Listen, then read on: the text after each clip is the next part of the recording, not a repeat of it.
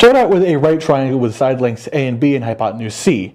You construct another congruent right triangle such that its B side is collinear to the first one's A side, and then draw the trapezoid, which is their convex hull.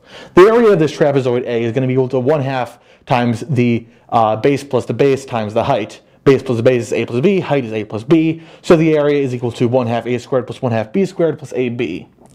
But additionally, the area is also equal to the sum of the areas of all these triangles. The areas of the two right triangles are both 1/2 AB, since the A side is perpendicular to the B side.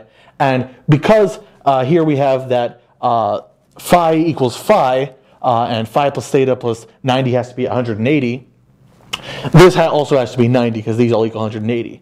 So the area of the big triangle is 1/2 C squared, and therefore setting these equal, we get that A squared equals B squared equals C squared. This proof was given by then U.S. Senator James Garfield in 1876.